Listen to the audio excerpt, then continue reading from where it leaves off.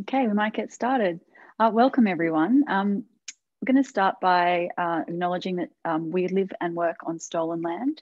I acknowledge that First Peoples have sovereignty over these lands and continue to shape and protect landscapes and urban environments across the continent.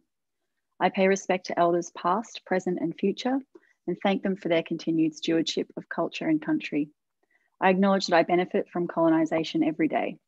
As we discuss economic injustice, we have to recognise that across the board, the challenges that we face disproportionately harm Indigenous folks, and that many knowledges and solutions exist outside of Western academia. So just to give everyone a heads up, today we're recording this event. So if you've got questions and you'd rather not have your voice recorded, please pop them in the Q&A box, which you should be able to see at the bottom of your Zoom window there. So yeah, questions should all go in that box. If you want to chat amongst yourselves, there's the chat box as well. If you want to comment on what anyone's saying. We've got 3 speakers today. So we have Anne from Modern Money Australia, Jay from the Australian Unemployed Workers Union, and Victor from the Centre for Full Employment at the University of Newcastle. My name's Kristen. I'm also from the AUWU. And I'm joining you from Gadigal country.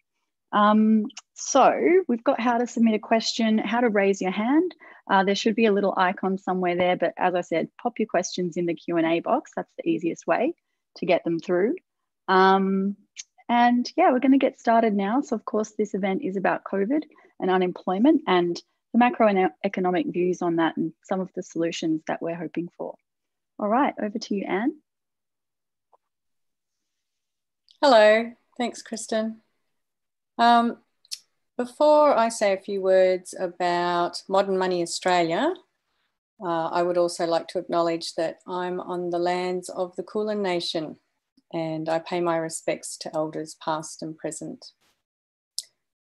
So I am a member of Modern Money Australia, and if you'd like to find out more about the group, you could head to our website, modernmoneyaustralia.org. And you can get in touch with us via email at info@modernmoneyaustralia.org. And we're also on Twitter and Facebook. So we are very happy to be co-hosting today's event. And so for us, that puts this event into a series of events that we have held, which are a number of talks all about different aspects of the economy. And you can find recordings of those events on our YouTube channel. Just go there and type in Modern Money Australia and you'll find those recordings. On our website, you'll find various resources, including links to a podcast that I co-host with Kevin Gaynor. And that podcast is all about the experience and economics of unemployment. So today's talk's very dear to my heart. The Modern Money Australia group, what we aim to do is to promote a school of macroeconomic thought known as modern monetary theory, or MMT. And if you're new to MMT, you might wonder why a group of citizens needs to get active around some obscure school of macroeconomic thought.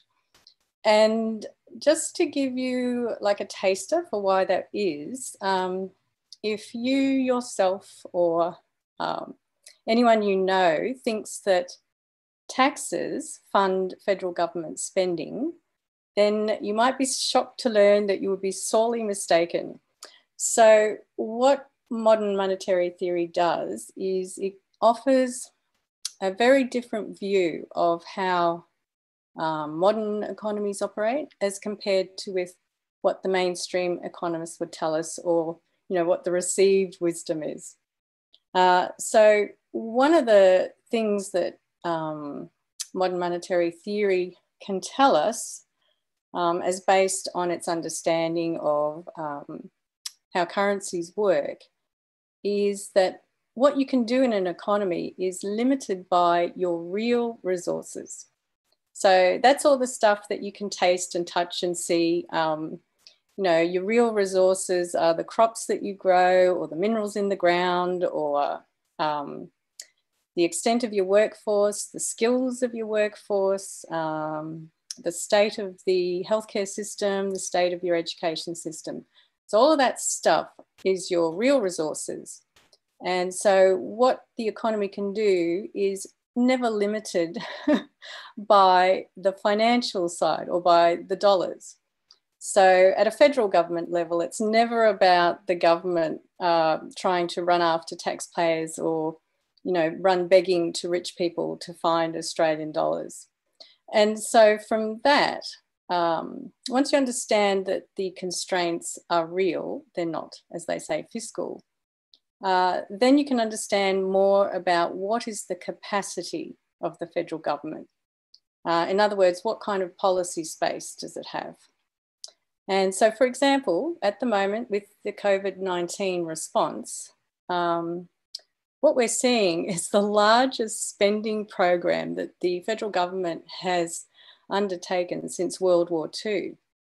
And that gives weight to this assertion by modern monetary theory that the Australian government can purchase whatever is for sale in Australian dollars. And of course, that includes all unemployed labour. And I'm sure our guests today are going to elaborate on that point.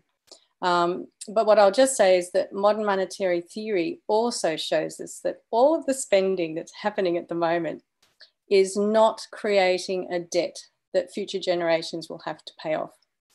But unfortunately, these are the ideas that are in circulation. And so that's why we need groups like Modern Money Australia to show that what the reality is of how the economy is operating.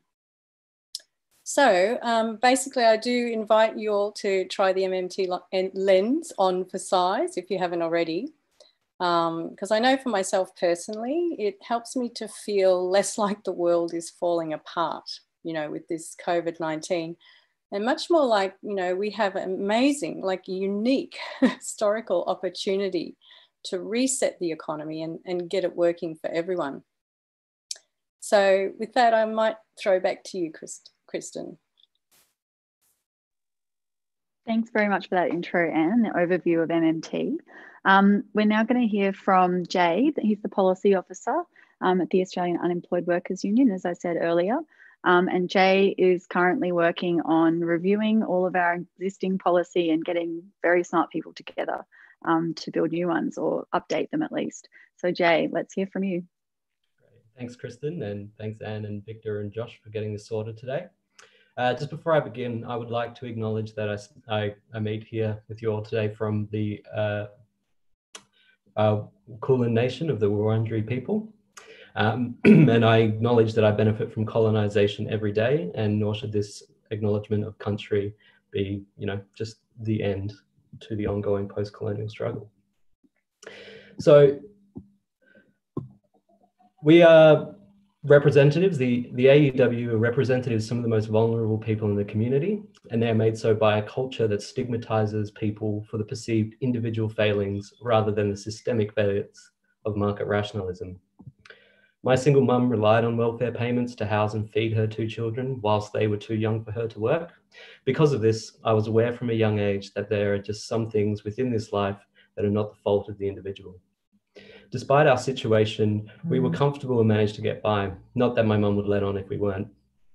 It's almost strange thinking about this now, as the unemployment rate is expected to reach 13% before the end of the year, meaning that 2 million people will be unemployed and on benefits. And it's likely that that situation will become even worse after JobKeeper is reduced in September. But what is more terrifying is that figure of 2 million people being on an unemployment payment that is below the poverty line, with those payments dropping even further on December 31st. What an awful way to end an awful year. So just a bit of a background on the job active system, which people on the job seeker payment are forced to go into. So the job active system prior to COVID-19 was an awful system. People are referred to as participants in this system, and were supposed to be assisted by the providers who claim to identify their skill sets, their barriers to work, and would help them develop resumes and connect them to employers in their local labour market through training in how to apply for work. The reality, of course, is the complete opposite. The AEWU has documented a system where unemployed are treated with derision, lied to, and bullied by these so-called providers. If you fail to complete tasks handed down to you, or these mutual obligations, as they're known in the system, you would receive a demerit. It's essentially a penalty that is not regulated by social security law, like other aspects of the system. So there is no chance of an independent appeals process. 5 of these demerits and you enter the penalty zone. 1 demerit in the penalty zone is a reduction of 50% to your payment, and a second, 100% reduction, and a third, you're cancelled from this system and are unable to reapply for 4 weeks, which you have to do through Services Australia. So then there is a Work for the Dole program that, despite the name, it is not work, but is classified as a work-like experience. This is a forced labour program that pays the unemployed well below minimum wage to make jewellery or mow lawns or make bus shelters with a group of fellow unemployed people. You may think that what I say here is hyperbolic, but it isn't. Everything I said to you about Work for the Dole is taken from the Job Active Deed and the Job Active Guidelines. It's also worth noting that providers receive a payment for each individual who enters Work for the Dole.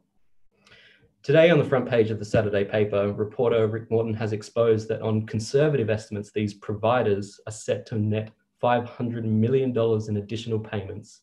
Some of those advanced administration payments in anticipation of the incoming millions of unemployed people. Let that sink in. While millions of people are forced into poverty by our government, private companies with links to both major parties are reporting large gains of which the taxpayer is paying for. You would think that with the increase in unemployment and a nice pay packet for these providers, that there might be some change in the system to cater for the increase. But no, they have retained the same practices but without the promise of employment. All this while these providers lied about the state of current mutual obligations through the ongoing pandemic and have threatened hundreds of thousands with financial penalties if they do not comply. And the response of the government? Nothing. The AUWU, its members and supporters have complained to the Department of Education, Skills and Employment's National Customer Service line, including directly to departmental officials and directly to advisors in the office of Senator Michaelia Cash, the Minister for Employment. Despite these first-hand accounts directly relayed to the supposed power, nothing is being done and the abuse continues. Because of the lies about mutual obligations still being enforced, because of the people being told they have to do Work for the Dole, a forced labour program in the middle of a pandemic, the AUWU decided that something had to be done, a statement to stand up to this abuse of the vulnerable in the middle of a pandemic. We decided to organise the mutual obligation strike. On day 1 of the strike, we were accused in the media by Minister Cash that we were encouraging people not to apply for work and that what we were doing was bizarre. And even ALP-aligned critics of the AUWU questioning what we have to strike against. Well, everything that I have already stated. The mutual obligation strike is to raise awareness of the awful Job Active program that has a forced labour component and that people can and they should not engage with their provider. With the majority of mutual obligation requirements being voluntary, because as pointed out in the Saturday paper article this morning, these companies make a profit from the unemployed being on their books. Even when some workers transition off JobSeeker and onto JobKeeper when their company or their place of employment becomes eligible, these providers earn from that. The strike is about raising awareness of the punitive program that punishes people for situations that are sometimes beyond their control. We have released material for people to use, whether it be guidelines informing them of their rights during the current voluntary stages of mutual obligation, or template letters to give to their providers to tell them that they refuse to engage with them during the voluntary stages of mutual obligations. Something which we could never have done prior to COVID, as we would have endangered the unemployed. But now that we can, the unemployed are empowering themselves to stand up to this horrible system. So As we, along with our allies and supporters, seek to provide solutions to the punitive job active system, the AUWU will remind everyone every step of the way, welfare is not in employment. A truly supportive welfare program would be a wraparound service that gives universal access to housing, health, education, and a strong, livable welfare payment to support all needs. All of this will assist people in building their skills before guaranteeing them access to secure and sustainable employment. And if they fall out of said employment, we must ensure that that safety net is there to support them again and again. So thank you, and back to you, Kristen. Thanks, Jay. And we'll be covering at the end, I think, how to get more involved with both MMA and the AUWU, if both of those updates sounded interesting to you. So now we're going to hear from Victor. Victor's going to talk to us about some of the strategies that he's been working on and some of his expertise around how we might address these problems and challenges that we're facing. Great. Okay. Well, thank you very much to the preceding speakers. I'm not aware of both of those groups, and I think they're doing terrific work for unemployed people and to promote the cause of better public policy in Australia. I'm just going to share the screen here. Yeah.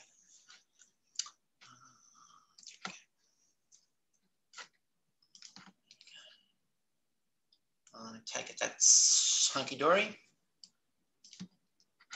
Good, okay. Well, yeah, so today I'm talking about how we might deal better with the COVID situation we're currently dealing with by utilising the full capacities of the Commonwealth's fiscal powers to address the issue a bit more fulsomely than we are, and to also start thinking about what the implications of this capacity that the Commonwealth has to build a better society than the one we've got. Anne's already referred to the idea that the restraints that we are told exist in terms of public funding are mythical, and I'm going to touch on some of those today as we go through this. So essentially, COVID-19 is both a health crisis and an economic crisis. The health crisis has played up has highlighted some real weaknesses in the social system that we have. The virus control measures that they've had to bring in have imposed constraints on social and commercial activity. But they've also shown up things like the inadequacies of our national manufacturing capacity in relation to the production of personal protective equipment. There have been fatal outbreaks arising from the insecurity and lack of training of casualised aged care workers, cleaners, and security guards. And there's been significant evidence of harm done through the isolation and neglect of vulnerable populations, such as people with disability, and rising domestic violence. So the social system is not well equipped to deal with something like this as a crisis. In terms of being an economic crisis, it has some slightly unusual features in that it is affected on both the demand and supply side of the economy. So on the demand side, that is the amount of demand for Australian goods and services, that's been affected by reductions in things like tourism and the international students that aren't coming to the country, and also the effect of the global downturn generally. There's also been a fall in income from private sector employment and household expenditure as a consequence of people not being able to work, and that's showing up in the weekly payroll jobs index and total wages index data. That green line there is this is from tax office data that they're able to track what's happening with wages for companies that use a particular type of reporting mechanism for their taxation. So it's not all employers, but as an indicator of what's happening in the economy, it's a pretty handy thing for us to have at this stage. It works by starting off by saying that wherever wages were on the 14th of March, they're calling that 100, and everything else is an index from that. At the moment, we're seeing something like a 6% fall in the amount of income being paid in wages. That amounts to tens to hundreds of billions of dollars not being spent in the economy. And the problem that we're having in terms of an impending recession is that there has been insufficient public expenditure to fill the shortfall in that income. If you look at what the Rudd government did during the global financial crisis to fill the fall in aggregate demand that occurred then, all the, the pink bat schemes and all the extra funding that they pumped out through the social security system, it was sufficient to close the gap to the point where we didn't really experience a recession in this country, whereas there are still countries around the world that are still climbing out of that recession. So what's going wrong at the moment is that our federal government is not making enough of an effort to fill that aggregate demand gap. And so issues like the $60 billion shortfall in the JobKeeper funding was an early example. I know Bill Mitchell was onto this about a month before it hit the mainstream media. And what it indicates is the government's playing games of saying they're putting X amount of dollars into the economy, but in fact, they're not really putting that money in. And there's questions also surrounding things like the home renovation scheme, that seems to be not being subscribed to the extent that they were claiming it would be. And as a consequence of insufficient aggregate demand in the economy, there's rising unemployment and underemployment. Now that's on the demand side, but the thing that complicates matters to some extent, and also because the way the private sector operates, it's an amplifier. So if there's a downturn in demand for goods and services, the private sector responds by cutting back on its output and production, and it lays off workers, and those workers don't have wages. So therefore that feeds into the fall in aggregate demand. On the supply side, we've got this additional problem that the virus control measures are preventing businesses from operating. And so that if we just increased aggregate demand in the economy, we could run into bottlenecks and inflation problems. And so it's not just a standard matter of boosting aggregate demand at the moment. We have to have an intervention that also tries to address those supply issues. So any sort of response, because the Commonwealth is the sovereign monopoly issuer of the currency, it has got an unlimited financial capacity to pay for anything. What this solution really requires is for the Commonwealth to fill the aggregate demand gap and to also facilitate the opening of supply chains. So it would entail an expansion of the public sector. That is what we're looking at here. So in addition to maintaining income support payments for workers until they can attend their workplaces, there should be an enhanced COVID response program. So an expansion of all things that we're currently doing, like testing and tracing. There needs to be perhaps some public sector industrial cleaning task forces, public marshals to manage infection control in public spaces so that there's a lot more management and control over how people are conducting themselves. Some quality public quarantine facilities rather than this hodgepodge of hotels that obviously has been a cause of the problems down in Melbourne and elsewhere. We should be manufacturing our personal safety equipment. We could have teams of people working to enable and facilitate IT in schools and other sorts of settings.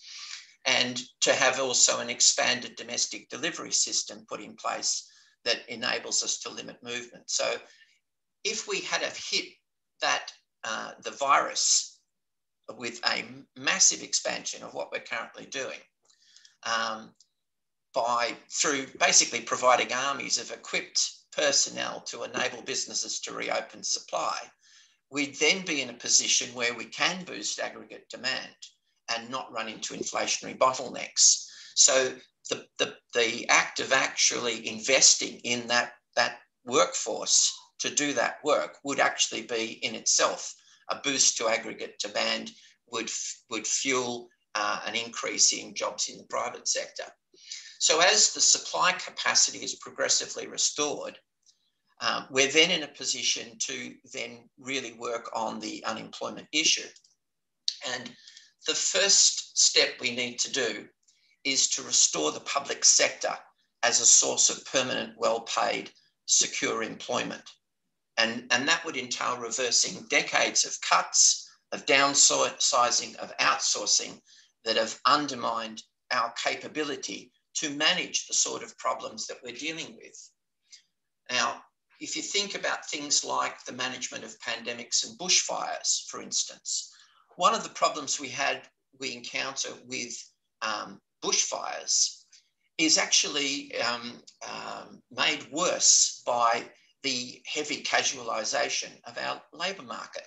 So one of the problems with bushfire fighting requires volunteer firefighters, and the volunteer firefighting services have encountered a lot of difficulty over the past decade or so in attracting volunteers. And the problem largely stems from the fact that in the past, when we had a lot of people employed in the public service, there was no difficulty for people to, if they got a call to say, can you come and fight this fire, they could dust down tools and run out the door, totally secure that their job would be there when they got back.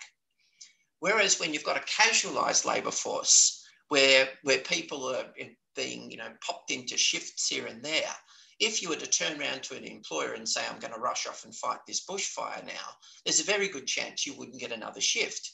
Or if it's firefighting season and they know that you're a volunteer firefighter, they just won't schedule you to have a shift. So the demise of secure, permanent employment actually is undermining our capacity to meet these really serious challenges that are obviously being made worse through climate change and all that. The other things that we need to do, I know it's been pushed off the agenda a bit because of everything else we're dealing with, but it was only a couple of years ago when we were told that there was only 12 years to take action on climate change or we're all going to hell in a handbasket. So there needs to be a massive reorganisation of our economy and our production systems. And that's going to require a massive public sector involvement in doing that. We've got persistent chronic problems with poverty and unemployment in this country. We've got last census, we had 116,000 people who are homeless and a massive requirement for an increase in public housing. We've got issues of substance abuse where people are seeking treatment, can't get into treatment. Massive problem with domestic violence, growing suicide rates. All of this stuff is all due to the fact that the public sector has not been there to address these issues. Everything's been done through these outsourced, casualised, marketised, contracted services that have patently failed in addressing these sorts of issues. The lack of investment.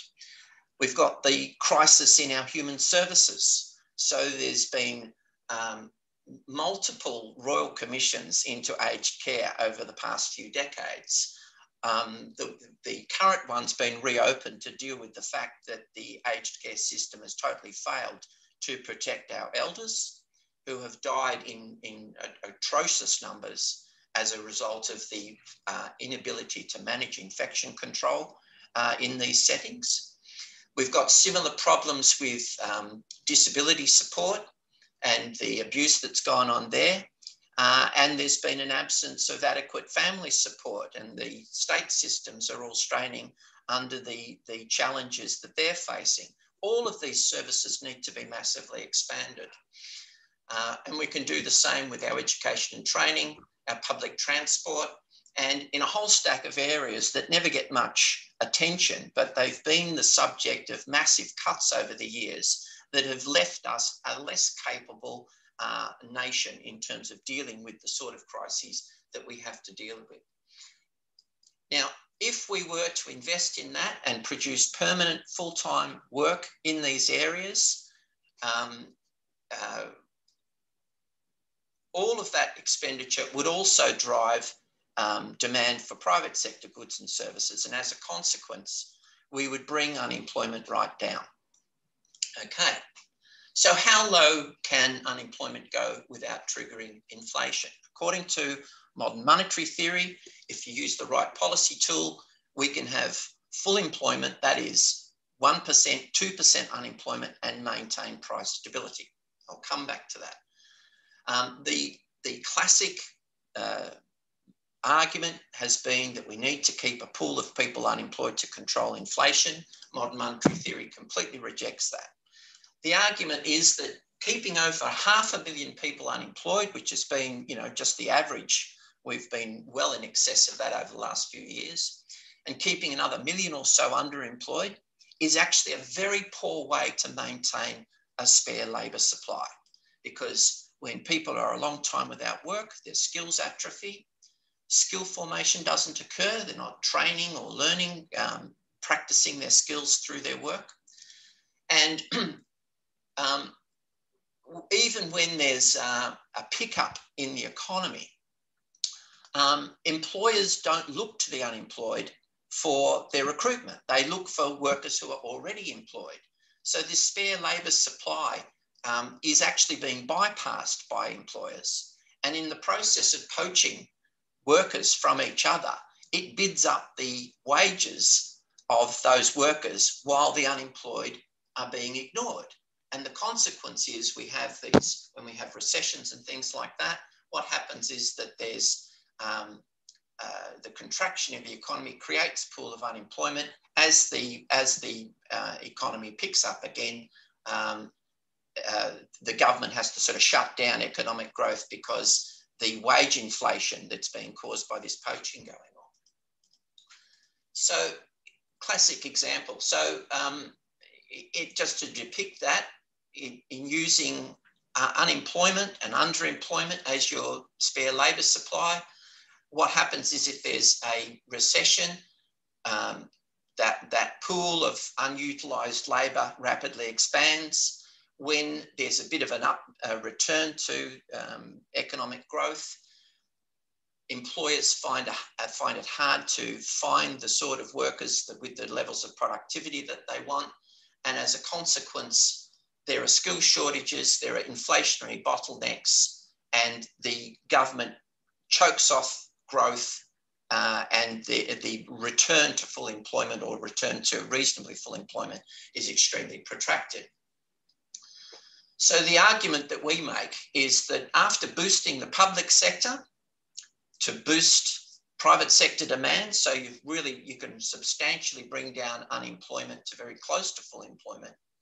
The Centre of Full Employment and Equity and the modern monetary theory people say there is an economic argument to say you could get away with really running unemployment down to very low levels, provided you adopt a model like the job guarantee labour market stabilisation system that they talk about. And the gist of that is that instead of having a pool of unemployment, you maintain a pool of jobs that are paid at the federal minimum wage that anyone can access.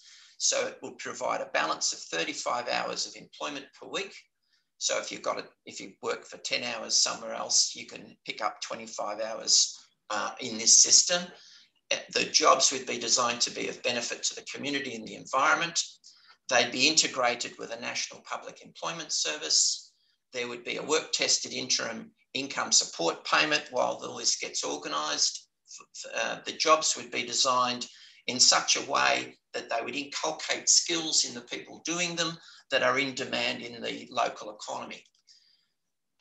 You could work with people with special needs, people who are recovering from injuries, people with disabilities. Jobs could be designed around their abilities so that they could have some social inclusion and a higher standard of living than is offered by pensions and allowances.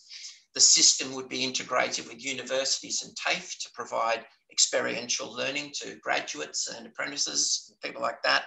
And it could nurture and spawn all sorts of cooperative enterprises. In the process of using this as your spare labour supply, workers' skills are preserved and extended. They would maintain a dignified standard of living, and that there would be no inflationary bidding up of wages needed to attract the workers from the job guarantee pool. At the moment, the federal minimum award wage would equate to $694.30 for a 35-hour week, so substantially above what New Start was. And this would be, it's a job. It's not like work for the dole. It is just a job. It's the job the same as everybody else has a job. The only thing that is particular to this particular job is that the wage is fixed, so it doesn't rise. And that's so it has the counter-inflationary impact that we're seeking. But this could be used as a very creative vehicle for all sorts of useful public development, public service development. The people working in this pool would be actively being matched to vacancies in the open labour market by the Public Employment Service. There would be a wide choice of community enhancing and environmental work to do. This would be a tool for community developers to be designing jobs for people who've been isolated and left out of the labour force for decades. The jobs could be designed around their needs. And there could be a very creative conceptualising of what would constitute work. So, you know, I could envisage, I'm an ex-musician myself, I could envisage all sorts of things that perhaps don't normally get considered to be work, but I can see all sorts of artistic and creative and expressive things that could be of benefit to the community in all sorts of ways. And the system would have to include a substantial amount of local community and local government oversight, because a lot of the jobs that we'd be trying to develop would be things that are happening at the very micro scale of society, things that the public sector hasn't traditionally been aware of or engaged in, and things that the private sector aren't generally interested in because they can't make a buck out of it. So then that takes us to the question of, can we afford it? And modern monetary theory definitely says yes, we can. As the sovereign monopoly issuer of its own currency with a floating exchange rate, the Commonwealth Government can finance any expenditure that it desires. People will always ask, you know, does that amount of spending, would it produce inflation? And the answer to that again is no, provided that there are spare resources, things that are available that no one else wants to buy, by definition, for example, unemployed labour, and that the economy has the capacity to supply the goods and services that will be increasingly demanded by the people that are now, they're not on New Start allowance, they're now pulling the minimum wage. That would add to demand in the economy as long as there's a capacity for the economy to supply those goods and services. There won't be inflation. Now, it's interesting, I was reading, I don't know if Anne noticed this, Ross Gittins was in The Age today, making a number of concessions on behalf of mainstream economics about the argument that modern monetary theory has been making over the years. There's a growing debate among economists between MMT and conventional economists. The defenders of the conventional wisdom have had to concede a lot of ground, whereas a decade ago, MMT was lightly dismissed as a crackpot idea. As this radical idea is gaining more attention, its opponents have to admit it would be perfectly possible to do. That is a pretty substantial concession. They just think it would be a really bad thing to do, and I'm going to spend the later part of this talk explaining why they think it's a bad thing. He says that sensible economists always knew that it was never true that creating money always leads to inflation. It does so only when the demand for real resources exceeds the supply of real resources, which has been the MMT position all along.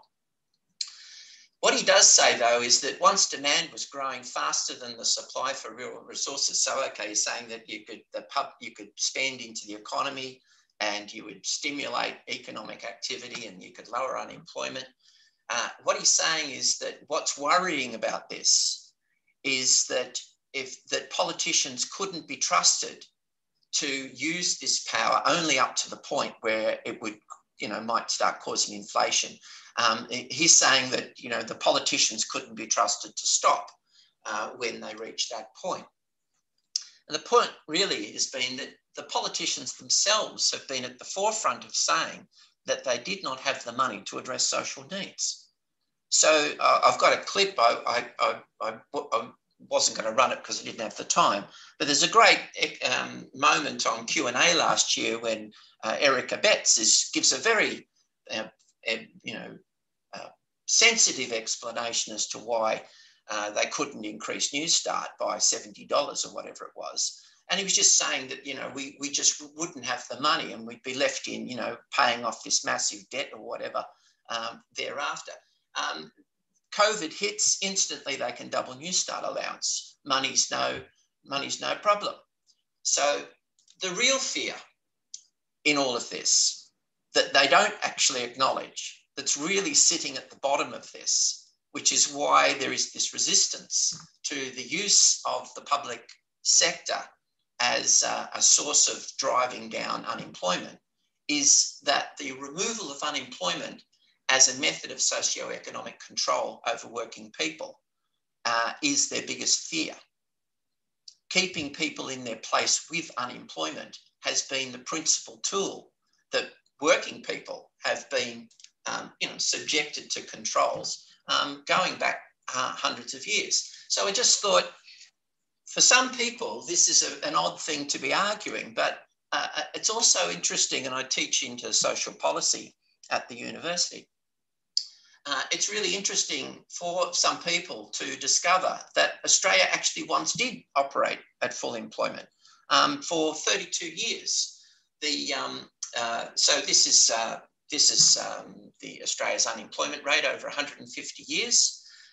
Two very prominent spikes are the 1890s depression, which Australians don't know much about, but it was a time of great industrial warfare that destroyed the early trade union movement. And out of the ashes of that, when they decided that they needed to get some parliamentary representation to defend themselves, that spawned the Australian Labor Party. It came out of that depression. Most of us know something about the 1930s depression. And then there were these two recessions of the 80s and 90s, the one that the Fraser government created and one the Hawke government created. But an interesting period that we hear little about is that for 32 years, the unemployment rate didn't actually go over 2%. And that wasn't by accident. That was because it was government policy to use aggregate demand management to keep unemployment under 2%.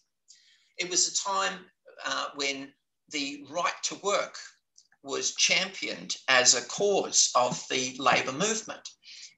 This was from the inclusion of Article 23 in the Universal Declaration of Human Rights is largely the consequence of the advocacy of the Australian delegation, because it was in Australia that full employment was established and the principle of the right to work was established during the Second World War. So the right to work's got a long tradition. The basic idea of it is that there is a proposition that says that when the private sector has employed all the people it needs, then governments have an obligation to provide work for those who need it. It also has a very long history of fervent employer opposition, which I won't go into any details, but there was 6,000 workers were slaughtered in Paris in 1848 fighting for the retention of a full employment system that was put in place for a few months. There were riots. 20,000 unemployed rioted in Trafalgar Square in 1886, and demanding something be done about the unemployment. And when the parliamentarians debated it in Parliament in the subsequent weeks, one after the other got up and said, and so there was a proposition was put up that we've got this a stack of public works projects that we've had blueprinted for years.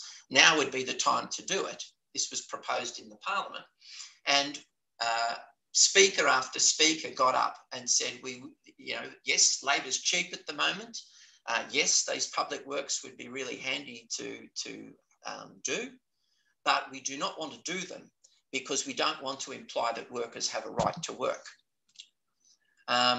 In 1908, there was a right to work bill put up by James Keir Hardie in Britain, and in 1919, in Queensland, there was a very substantial full employment bill put up by the Premier of Queensland at the time, a fellow called Ted Theodore. Theodore's proposition was the Unemployed Workers Bill was large-scale public sector job creation. It received massive employer opposition. So he was basically saying for the returned soldiers coming back after the First World War that had walked into 10% unemployment, he was saying that the government of Queensland is going to fund job creation and to employ the people of Queensland. And it met with massive employer opposition. It was called the Loafers Paradise Bill. And the argument of the employers was they never actually explained how giving people work to do would make them loafers. What the employers were actually arguing for was that there should be an unemployment insurance system put in place instead, based on one that Winston Churchill had introduced prior to the war. And no one in this debate ever explained how offering people work would turn them into loafers, but offering them sit-down money, unemployment insurance, wouldn't. To stop Theodore doing this, they sent a delegation to the employers, sent a delegation to London, and they organised a financial blockade of Queensland to prevent Theodore implementing this plan. And it didn't really get lifted until he left Queensland politics. He transferred over later on, he got into federal politics. He became the Treasurer of Australia at the start of the 1930s Depression in the Scullin government. He proposed during the Depression an expansion of the use of the currency. He tried to establish a reserve bank to manage monetary policy. He tried to introduce fiat currency. During this is the time of the gold standard. All of these efforts were blocked by the banks, were blocked by the Conservatives in the Senate, and it was for these reasons that Australia had a particularly terrible depression. Joe Lyons was feeding information to the bankers overseas. He was feeding them, he was like a mole within the cabinet. Basically they were able to outmaneuver the Scullin government. But in that government, there were John Curtin and Ben Chifley, who had been watching Theodore closely. And so when they managed to, 10 years later, come to power during the Second World War, and the country had to mobilise to fight the war, they created this thing, the Allied Works Council, that built all this public works all around the country, that rapidly brought the country to full employment. Unemployment hit something like 2% at the end of 1942. And they put, Theodore was actually put in charge of that operation, massive public works project. In 1942, they ran a constitutional convention where they said that they're going to go for full employment after the war. And here's Evatt made this speech saying that with the lesson that it took a war to teach us, because of course, massive public spending public expenditure to mobilise for the Second World War.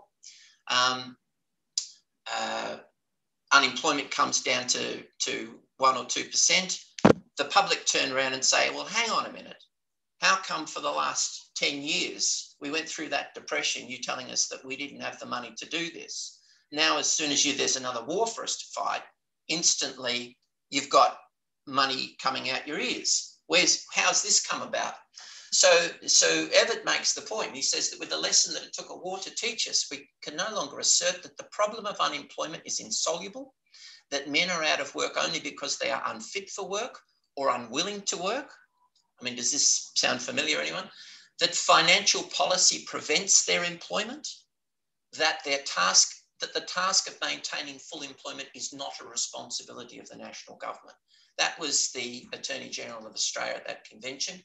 Curtin made a pledge that there was not going to be a repetition after the Second World War of what happened after the First World War. And they just made it very clear there should be a national public works policy directed to improving the welfare of the community, timed to correct deficiencies in private spending. When private enterprise fails to employ all available workers, the government must step in and ensure their employment. And that was what they did. In the 1943 election campaign, Curtin just made it clear that in time of war, money was no bar to meet the demand for work for all. His government had given its pledge that in peace, all the money needed would be found to provide work for all who wanted it. This led to the 1945 White Paper on full employment that entailed a massive public housing building program. They tried to build 50,000 homes in the first couple of years after the war. They ran into some material shortages that slowed them down a bit, but there was a massive expansion of public housing after the war. And within four years of the war ending, just to give you a sense of just how habituated people became to full employment. This was the Argus, this is a Melbourne newspaper of the day, and some stories about a plane crash. There's on page 1, page 2, there some local social activities happening in Melbourne. A bit of international news. We're in the Cold War. There's an election looming. It's 1949. Labor's going to create a communist state if you re-elect them in 1949. And then on page 6, just there in the middle of the page, you'd barely notice it. Here's this announcement. On Wednesday, there were 2,700 people unemployed in Australia. This is at a time when the population of Australia was about 8.5 million. So the equivalent today would be about 10,000 people unemployed nationally. And that's how much notice it was given. You know, it was so taken for granted. Now, from the outset, business was opposed to full employment. And this is what I'm trying to get at here. So when the issue of full employment was being debated in Britain, as it was in other countries, the Times newspaper ran an editorial where they're explaining why full employment's not such a good idea. It says that unemployment is not a mere accidental blemish in a private enterprise economy. On the contrary, it's part of the essential mechanism of the system and has a definite function to fulfill. The first function of unemployment, which has always existed in open or disguised form, is that it maintains the authority of master over man. The master has normally been in a position to say, if you do not want the job, there are plenty of others who do. When the man can say, if you do not want to employ me, there are plenty of others who will, the situation is radically altered. And we see quotes. I've got a heap of these. I'm not going to show you them all. This was one from when John Curtin died. There was an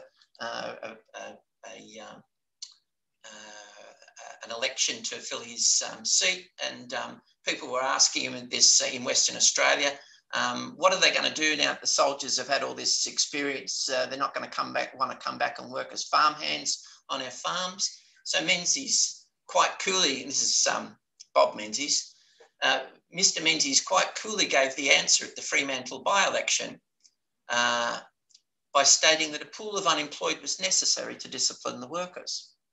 And these things are quite common. So this is from 1949, the Sydney Morning Herald. The plain truth is that in a labour market which favours the seller of services, workers have become less inclined to exert themselves. They have lost their fear of unemployment, and generally speaking, no other adequate stimulus to steady, conscientious effort has replaced that economic spur. The chairman of the junior chamber of the Institute of Public Affairs, Mr. Grimwade, said that unemployment was a promoter of energetic endeavour and respect for authority, whether benign or malign.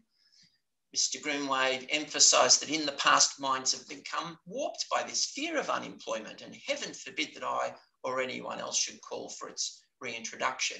But all throughout that period, the unions and the Labor Party in opposition kept warning that if you don't watch the Conservatives, they will pull the pin on full employment. And these stories kept emerging all through the 50s and into the 60s. And each time they came out, the government was forced to turn around and make pledges to the public to say they'd never, countenance such a thing. By 1970, though, the corporations around the world were up in arms about the fact that workers had so much bargaining power in countries where there was these very low levels of unemployment.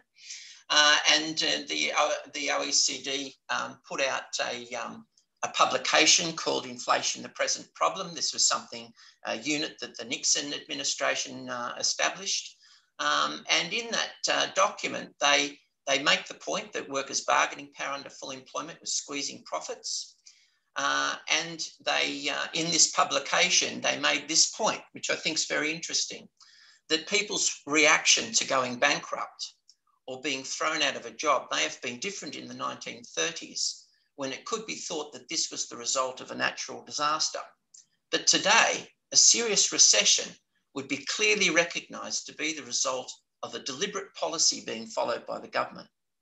So back in the days of full employment, people were so habituated, they understood how the full employment was brought about. They understood that it was due through the expansion of the public sector and public sector employment.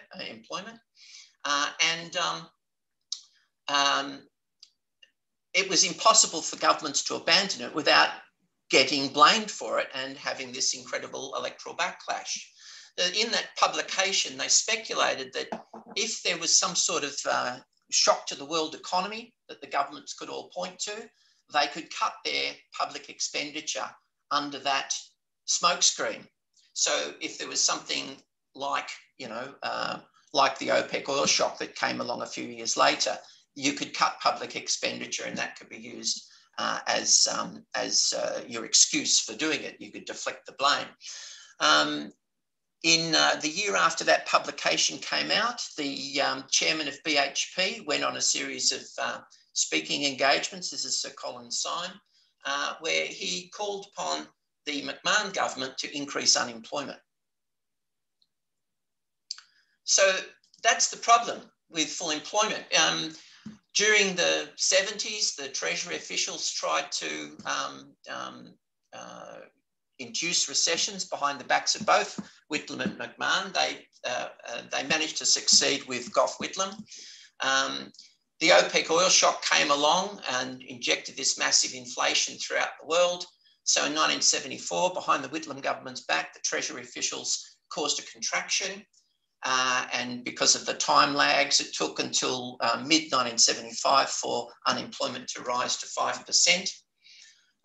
The Whitlam government internally were having this debate, and reading the arguments to and fro are really interesting, but essentially some of them were arguing that we could temporarily let the unemployment sit there and use that to try and bring down the inflation.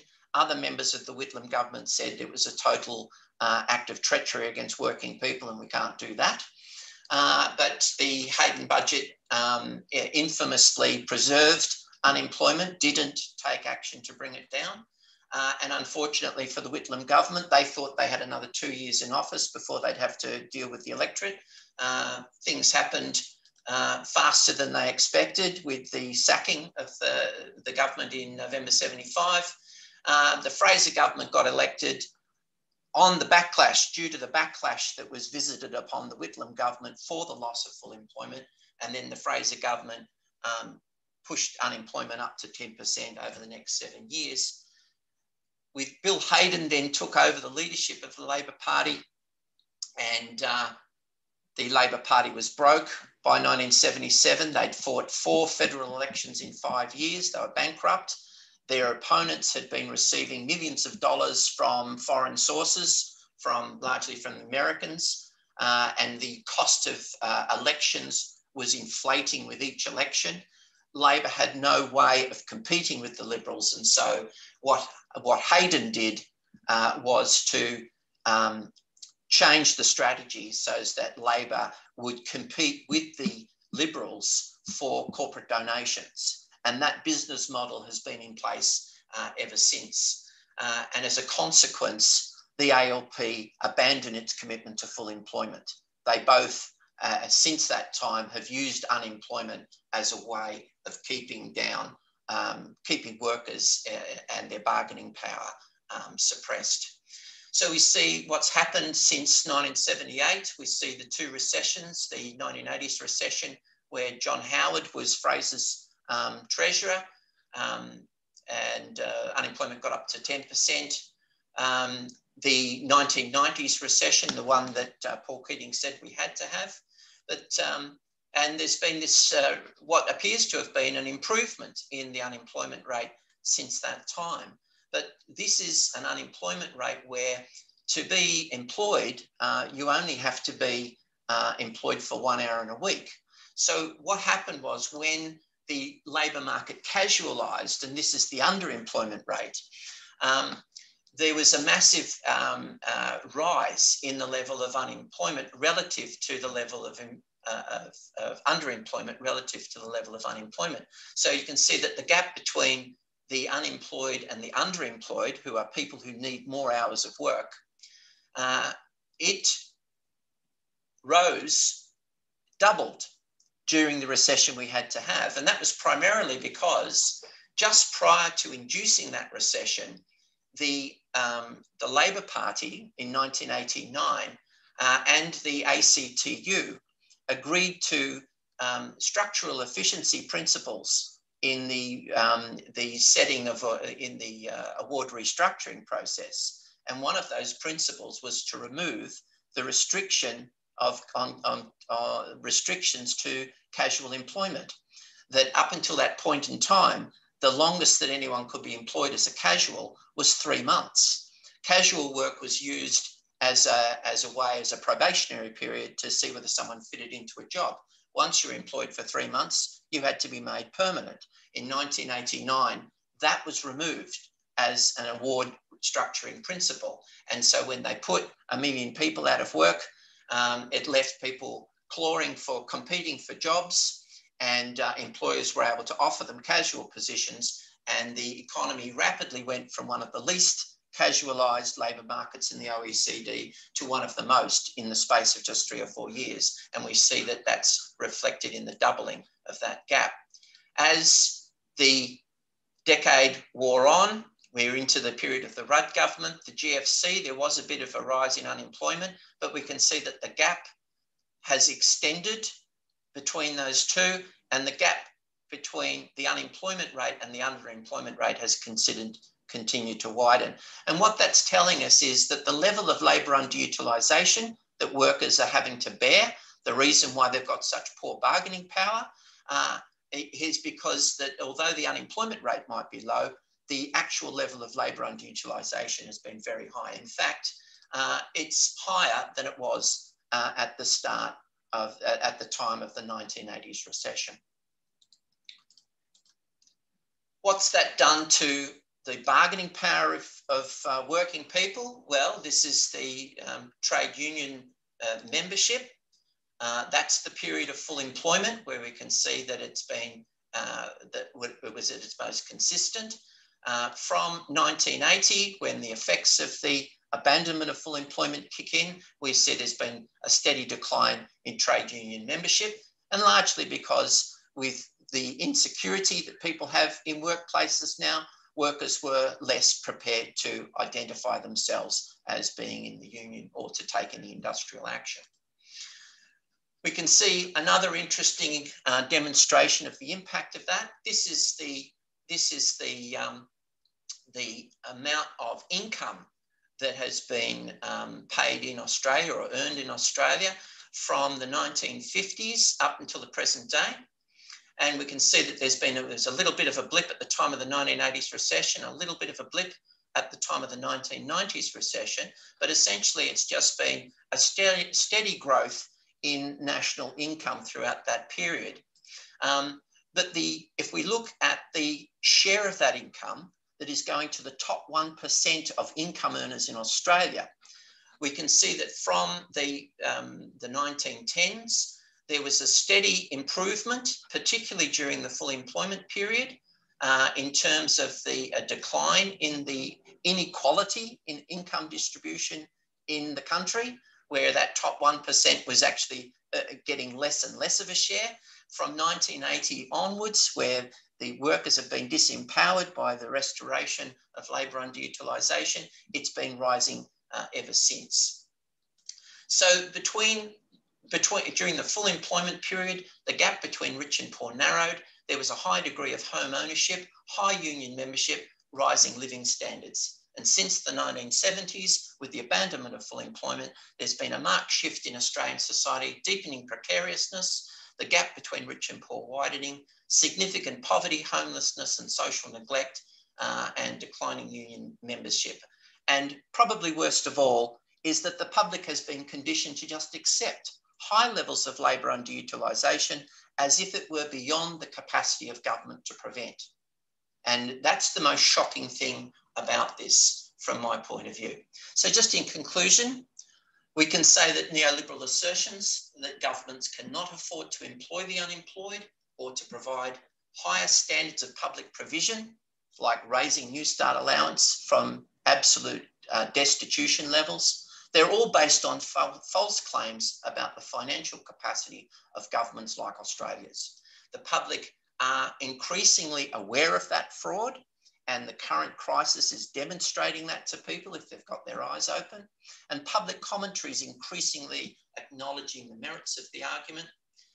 And I think that working people need political and industrial representatives to advocate for the elimination of unemployment and for the restoration of the public sector as a source of permanent secure employment and high standards of public provision, and thereby reinstate and restore and give commitment to Article 23 of the Universal Declaration of Human Rights, and that is that everyone has the right to work.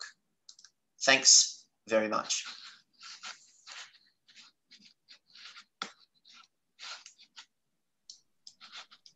Thank you, Victor. That was excellent. And I think everyone was enjoying that history lesson a great deal. So we've got quite a few questions and we don't have a lot of time.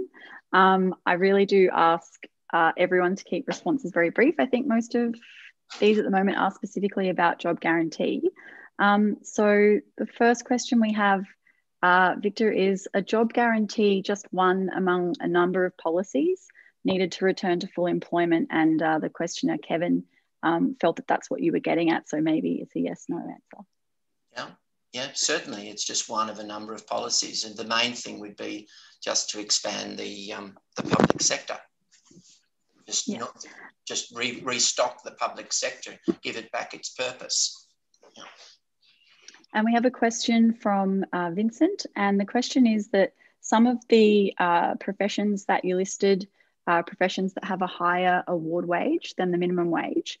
And so would, under a JG, would those workers be paid the minimum rate under the current award, or would they be paid the minimum wage at its most minimal level? And then a follow-up, if workers in that industry want a future pay rise, would they still need to leave the job guarantee so that it would be good for inflation? I guess that doesn't mean good for inflation. I think that means to manage inflation. Yeah, I think we need to just be, just as a basis of a bit of clarification, I think people don't understand the the role of the job guarantee, okay? It's actually only intended to be a very marginal and peripheral pool. We want to run the economy at close to full employment. It's just to try and alleviate some of those inflation pressures and to also give as many people as possible the option of actually having the ability to have a paid job.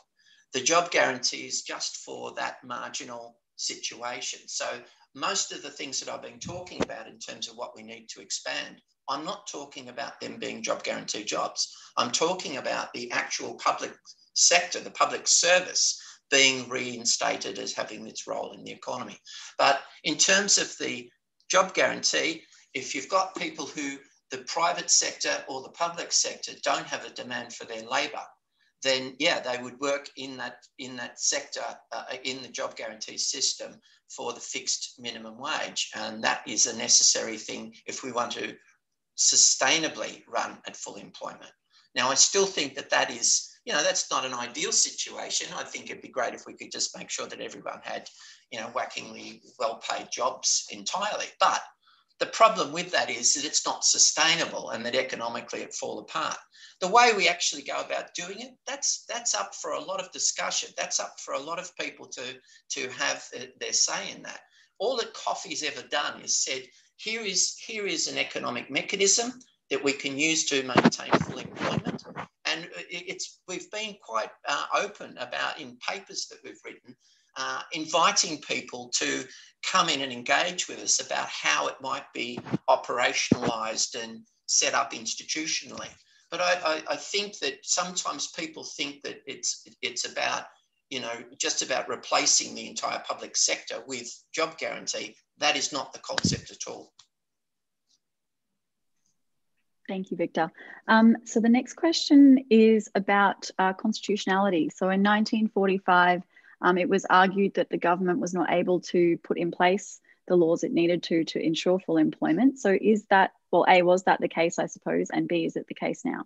Yeah, they had a referendum in 1944 that they failed to get that was seeking an extension during the Second World War. The reason this thing was able to be pulled off by the Labor government was that during wartime, the Commonwealth has massive freedom in terms of its economic controls. And so they set up a lot of things like establishing social security and things like that during the war.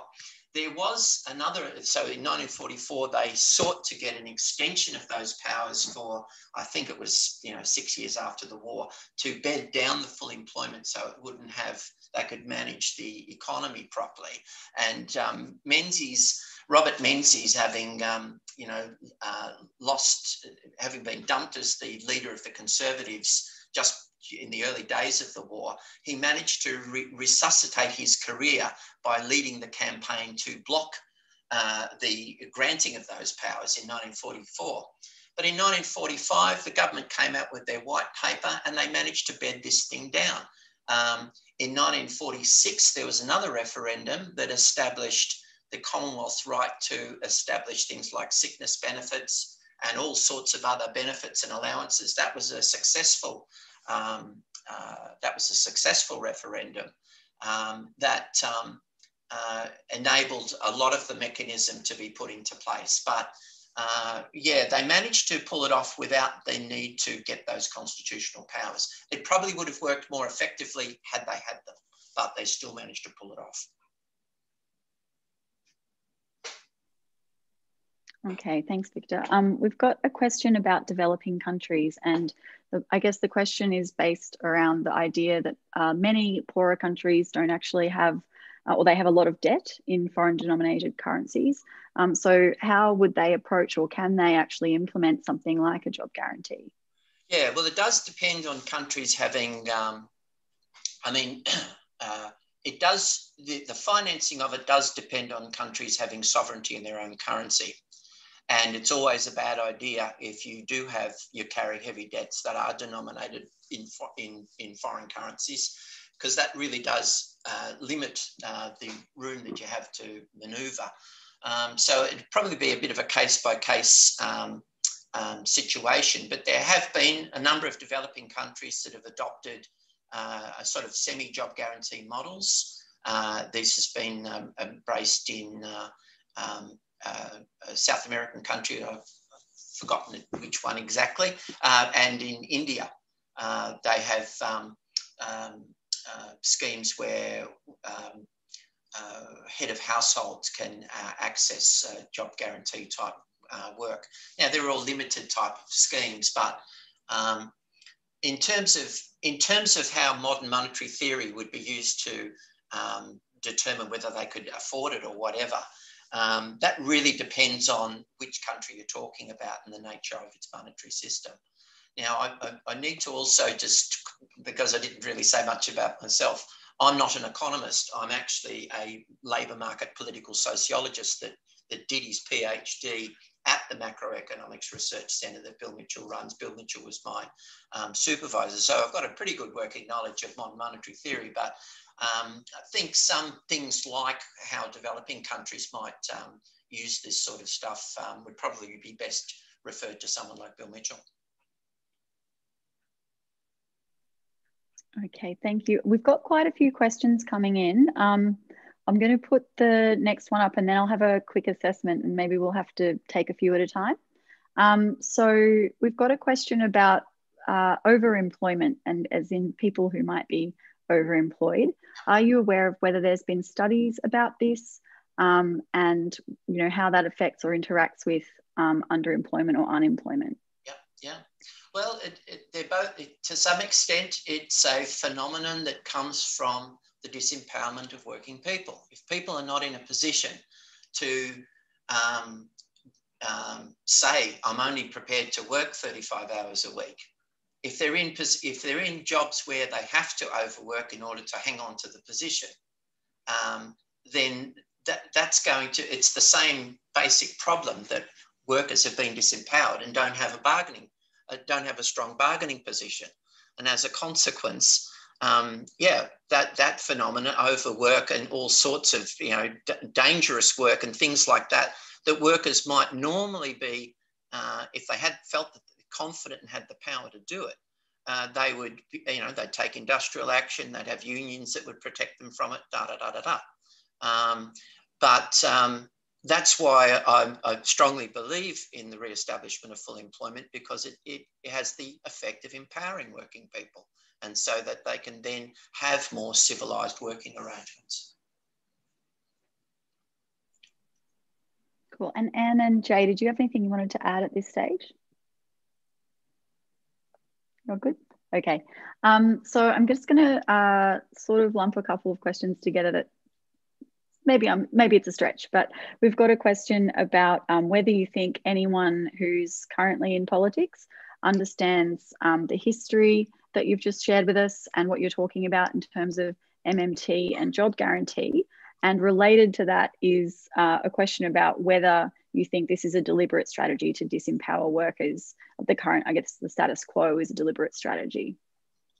Well, to answer that last question first, yes, that's what my PhD was about. It was establishing the point that labour underutilisation is preserved as a method of social domination. It is a technique for managing populations. It's gone on for 800 years. And the evidence for that, it was quite openly discussed prior to workers getting the vote.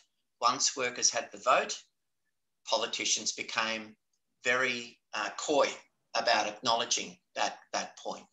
And that's really what sits at the heart of the problem that we have with the government at the moment, that they would probably love to hit the COVID virus with everything but the kitchen sink to get rid of it, massive mobilisation to deal with the problem. But they're fearful that if they show demonstrations like that, the public will be saying to them, okay, well, let's just keep going with what you're doing and let's get rid of unemployment.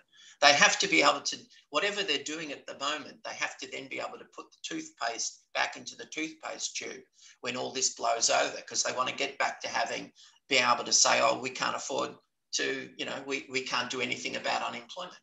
So in terms of the second part of the question, I can say hand over heart that I sincerely believe that it is totally intentional. In terms of who understands this stuff, I have no doubt that people working in the Treasury fully understand this stuff.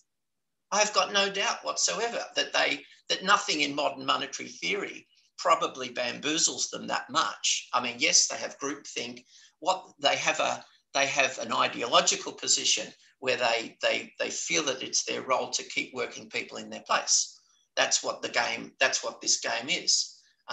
They would have a much better understanding that is the strategic warfare that's going on than the average worker does. The average worker is fairly oblivious to this. So I'd say the officials in the Treasury would know what they were doing. The Greens, there are plenty of Greens politicians that seem to be embracing of a lot of this stuff. They don't necessarily fully embrace modern monetary theory. I don't think they feel confident about advocating for it.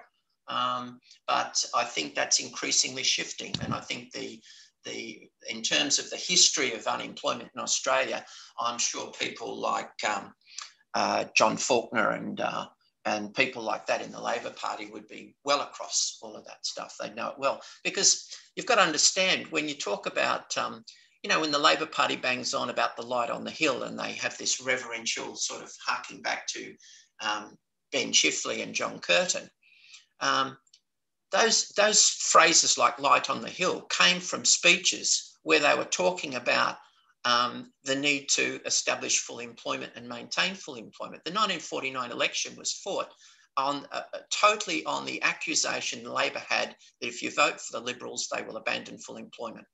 And the Liberals had to go to that election swearing on a stack of Bibles, hand over heart, that they would maintain full employment, they would keep unemployment at 2%, and they would use public sector job creation to do it if they had to. So this isn't that mysterious to a lot of people, but the average members of the public don't seem to be very aware of it. Certainly my students at the uni where I teach, whenever I mention this stuff, they've never heard of it. And I think that's probably not uncommon. Thank you. And I'm going to call a close to questions. We've been running quite a long time now, so we'll try and take the ones that are there. I think a link to Victor's PhD should be quite simple, and we can send that out after there's a few issues with that, so I won't make any promises about that at the moment. Yeah. Okay, yeah. No problem. Maybe people can Google it and find it and access it themselves in whatever way they... It's not that available at the moment. It's going to be a forthcoming book. That's the issue. Yeah. Okay. So we've got a question about whether a job guarantee would create a conflict with businesses that have a similar role in terms of the types of work that they do. And there's kind of a couple of questions here in one. So apart from restocking the public service, would there be other employers and who would they be? And also, where would we go to get this job guarantee program, and how would we receive the salary? Well, the job guarantee would be run by a national public employment service. So I would replace the job active system and job network. There won't be a marketised system. It would be a restoration of something like one of the versions of the Commonwealth Employment Service. And you'd rock in there, you get registered, you're unemployed, I've lost my job. And they'd say, great, here's a range of jobs going at the moment. You can have as a fill-in if you want. And you'd say, oh, no, thanks, I'm going to take a few weeks off. And say, fine. Or you might say, yeah, I need the money. Okay, you can start tomorrow. And the jobs would be in your local community. And there's the institutional arrangements for this.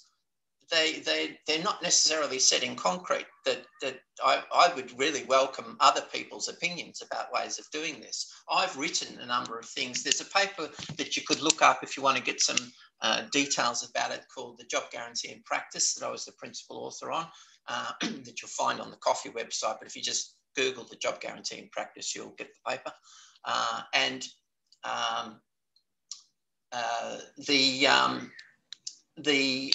The job guarantee would be its own public sector organisation. You wouldn't have a job guarantee with private sector employers. And on the question of how would would there be a problem with the private sector jobs being displaced by the job guarantee jobs? That is absolutely an issue, a design issue. that's addressed in that paper I talked about. The idea that we have, because the thing is, the system has to have additionality. You can't have a system that regulates unemployment if the Commonwealth is funding job guarantee positions that are then displacing other employment. So it has to really be designed so it prevents the displacement of other jobs, or else it's not having a buffering effect. So the ways that would be done would include things like giving the local council veto over any job guarantee jobs that are designed in an area, and for the local councils to have to run as a session in council. They would be open to have people get up in council meetings and say, I am objecting to that particular proposed job guarantee job, because it's going to affect my business one way or the other. And the local council can say, okay, we're going to send it back to we'll send it back to the Commonwealth, back to the drawing board, and they'll have to come up with something better. So that the local council will have a veto over that, and that will be one of the reasons why it has that veto. Thank you. We do have a question that's related to history and talking about things beyond the harvester judgment. And I feel like maybe that's a bit of a big question for us to go into, and we have covered some of the content that would be related to it. So I'm going to ask Kate if you could follow up with Victor over email, and we'll make that possible with the follow-up information that we send out. And that means we've got one more question. And the question is, if we have a job guarantee for people who remain unemployed, so for people who maybe don't want to take up a job guarantee job and do something else instead, or look to re-enter the private sector, how would they continue to receive a payment like job seeker? And what would happen for people who can't work? For example, some people who might be disabled and other types of folks who are out of the workforce for some particular reason. Yeah, well, of course, if not everybody, can work, that there be people with, disabilities and injuries and things like that. There are people with psychological issues, where a case could be made that they should be on, disability support pension or something like that. The actual, when it gets down to tin tax, I think it would depend to some extent about what the cultural norm was at the time this thing happened. If for instance, if it was considered okay for people, plenty of people advance the idea of the universal basic income. Now, if that became an established sort of norm, well, that would just sit there alongside the job guarantee thing, My personal view, and I know there are advocates for the job guarantee that said there should be no income support. I've been a specialist employment counsellor. I worked in Melbourne for about 15 years as a specialist, working with people with disability and long-term unemployed, ex-offenders, people like that. And I'm very familiar with the complexities that are involved in people settling into different types of work. It was something that I had significant training in, and years of practice doing it. And so I'm very aware of the fact that it would be very difficult to accommodate everybody that wanted to work, even if you had something like a job guarantee.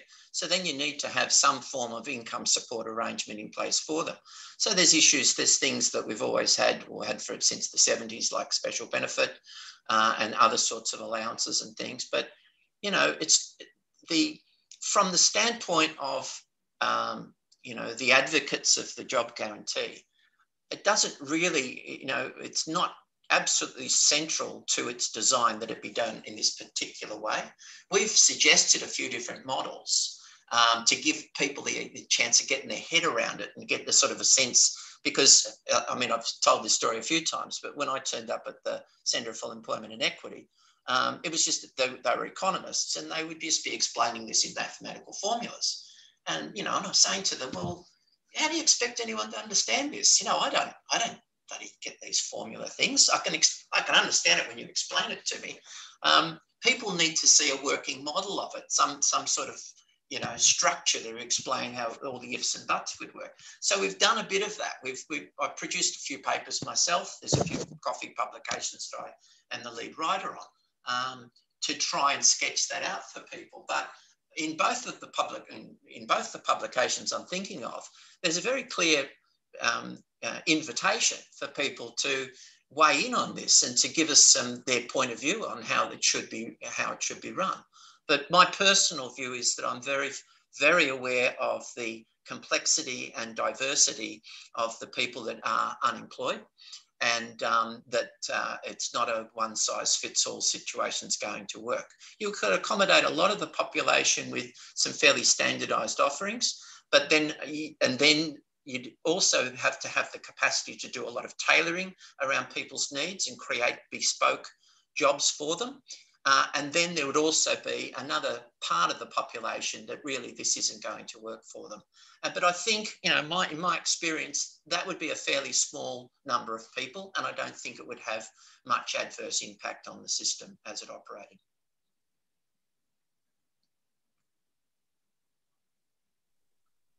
Sorry, I lost my unmute. So that's our last question. I'm just going to ask Anne and Jay for final thoughts. So I'll go to Anne, to you first. Yeah, well, thank you, Victor, for another wonderful presentation. I just love the history and I can't wait for the book. And thanks, Jaden, too, for your perspective on what's going on at the AEW at the moment. And I have to say that I personally am a big fan of the job guarantee. However it might look in the details, the idea of a universal job offer is just a fundamental need at the moment and always has been. So yeah, basically just look out for MMT, as Victor was saying. It's starting to pop up in the media now. So that's what we're all trying to do, get the word out there in the public discourse, just so that if the general public is aware of all this, then the politicians can't hide behind any kind of charade of ignorance. It's going to be part of everyone's conversation. So, and thank you too, Kristen, for helping us get through today. No problem at all. So Jay, did you want to add anything? Yeah, thank you for that very insightful lecture there, Victor. And thank you, Anne, as well, for your input as well about MMT. Yeah, so the Australian Unemployment Union, we are beginning to slowly get started on our own perspective of our idea of jobs guarantee, because obviously there are some people out there who are worried that it might just be a bit of an expansion of the current work of the DOLE program, which we're obviously we're against it. So we'd want to make sure that any policies that were implemented ensured and guaranteed the best outcomes for vulnerable people in the community. So yeah, once again, thanks for having us here today, and thanks to Kristen for mediating this all, organising it. I would say I didn't do my best work today, but I think everyone's enjoyed the event. As I mentioned before, there'll be an email coming out afterwards that'll have a bit more information and ways to find out more. We do encourage everyone who's interested in the work that MMA and AUWU are doing to join up. So if you would like to join the Unemployed Workers Union, you can go to auwu.org.au. It's a very hard acronym to say. And you can also search Modern Money Australia to find MMA. We're all on social media, of course, so please follow us and share our posts and contribute your own ideas. I think Jay mentioned the mutual obligation strike earlier. So if you are currently receiving a payment from Centrelink and you have mutual obligations, you can find information about the strike on our social media again. And we do encourage you to look that up, because right now you don't have to be engaging with these job agencies. And we know that for most people, it is a really harmful process. So we want to try and give people the information they need to assert their rights, to resist engaging until it's absolutely necessary to receive a payment. So we've also got the 3CR radio show. Anne, do you want to remind us when that's on? Yeah, so it's on the 2nd and 4th Fridays of the month at 5:30 to 6:30. Great. And that's also available as a podcast. So if you go to the 3CR website, you can find the sewer show there and have a listen. I think that's it. Is there anything more that any of you want to add? I just wanted to say thank you very much for the organisers, for Kristen, to Josh and to Jaden and Anne for the great work that you're doing. It's a very important cause and it's great that you're doing so effective in it as well. So thank you all very much.